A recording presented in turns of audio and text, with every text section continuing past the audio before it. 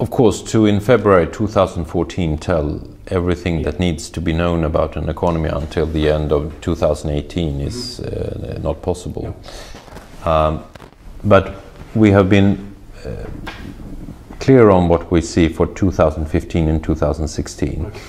And we see with the increase in our growth forecast that we now need to relax the financial stimulus that we have been doing. Right. So if we do anything on the reform side, we need to finance it 100%. Right. And therefore I've said that we will not have any suggestions on tax reliefs that are not fully financed.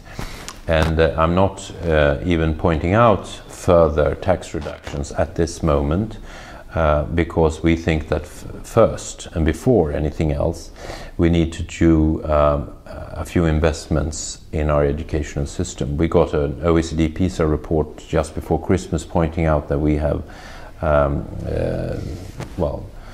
bad results, actually going downwards.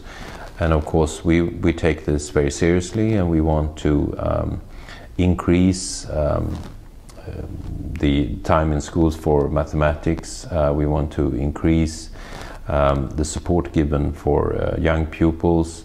We want to expand the compulsory school system from 9 up to 10 years. And everything of these steps need funding. So as we see it now, we don't foresee any tax cuts even for the whole mandate period, because we think we need to bring the Swedish economy back to balance and a surplus.